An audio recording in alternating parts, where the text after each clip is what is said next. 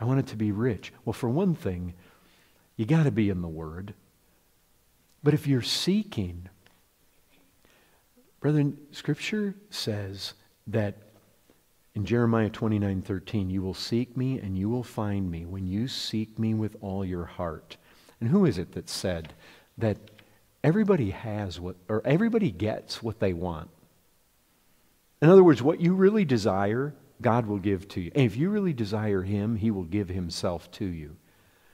But a lot of our desire for Him can be measured by the amount of energy we're willing to put into seeking Him.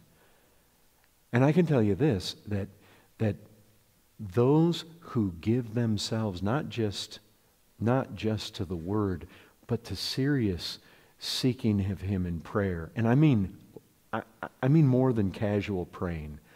I mean, you spend quality and quantity time with God, speaking to Him, thinking on His Word, having a Bible in hand, and just walking the fields or wherever you go and spending time just speaking with Him and meditating on His Word. Seasons like we just came out of where you're fasting, but seeking Him, regularly taking time, specifically when you're putting everything else out of your life and you're going to be with Him. I'll tell you this, if you work at your relationship with God, and I mean you're pursuing it with a passion because you really want to hear Him and you want to find Him, you want manifestations, look, all you have to do is read the biographies. You know there are Christian men and women who have gone deeper than most everybody else. And if you look at their seeking after God, it's never casual. Those that have drank deepest from that cup of fellowship with God, they have given, isn't it like any relationship? You'll never have a friendship unless you work at being a friend. You'll never have a good marriage unless you work at that marriage. You're never going to have a deep relationship with God unless you nurture it. Just like a garden. I mean, you've got to water that thing. You've got to put forth that effort. You say, what? This is all, you're talking works? I'm talking this. Yes, when there's a relationship. I'm not talking that this is how you're saved. We're talking about going deep. We're talking about hearing God speak to us in ways that lots of other people maybe perhaps don't know or know very infrequently. If you're wanting to go deep, who is it that gets to ascend the hill of the Lord? Who is it that gets to dwell in the glory? I mean, just dwell in the Shekinah glory, where it so overwhelms your soul, where maybe, I mean, when you're actually enjoying God in a way that it's just eclipsing the rest of this world, where you're feeling like, I just want to be swept away into glory. How do you get there? Well, you get there through pursuing God. I mean, Scripture says to us that everyone who asks receives, the one who seeks finds.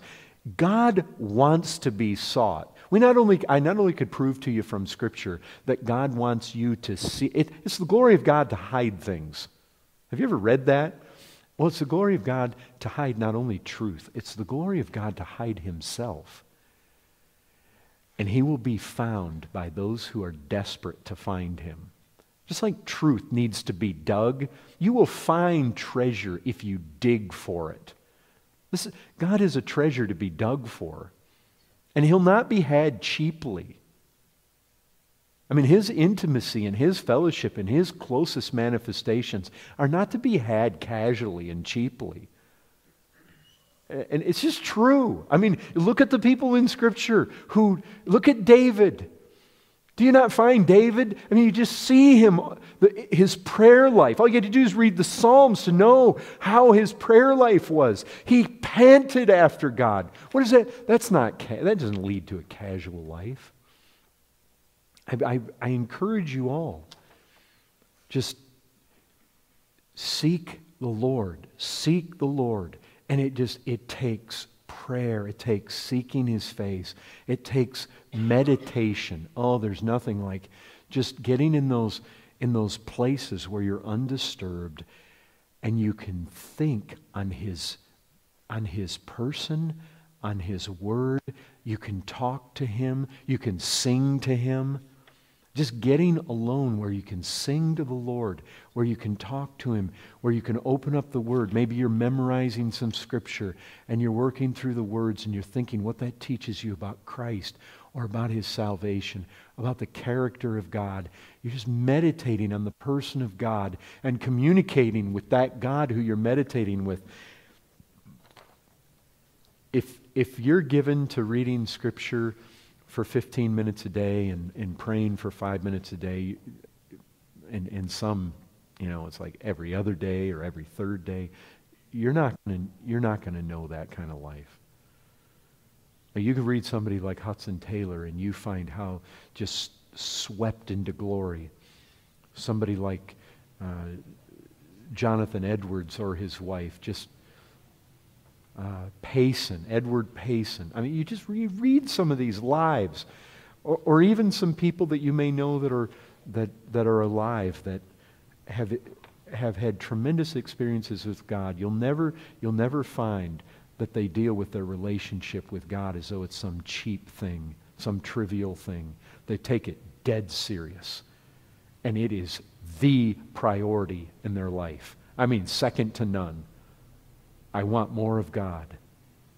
If God's second, third, fourth on your list, you're just not going to have what the people have that put Him first.